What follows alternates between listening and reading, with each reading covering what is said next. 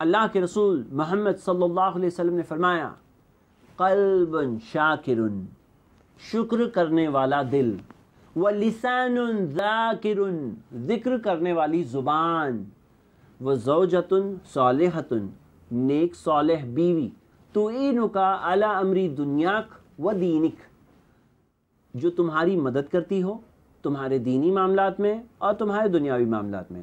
یہ تین چیزیں جو خزانے لوگ جمع کر کے رکھتے ہیں، خیر مقتنز الناس، ان سے بہتر ہے۔ کون سی تین چیزیں؟ شکر کرنے والا دل، ذکر کرنے والی زبان، نیک صالح بیوی، جو دینی اور دنیاوی معاملات میں ایک شخص کی مدد کرے۔ پہلے شکر کرنے والا دل، کیوں؟ کیونکہ الغنا فی القلب والفقر فی القلب، مالداری دل میں ہے، غریبی بھی دل میں ہے۔ ذکر کرنے والی زبان، اللہ اکبر، اگر زبان ذکر کرتی ہو اللہ کی یاد میں مشغول رہتی ہو، خزانے کے خزانے جمع کر دی گئی یہ زبان۔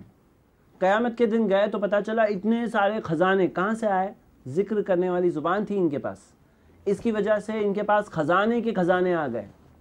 اور نیک صالح بیوی جو دینی اور دنیاوی معاملات میں ایک انسان کو مدد کرے، آدھا دین پورا کرنے میں اس نے مدد کر دی۔ خیر مقتنز الناس، جو خزانے لوگ جمع کر کے رکھتے ہیں، ان سے تینوں چیزیں اچھی ہیں۔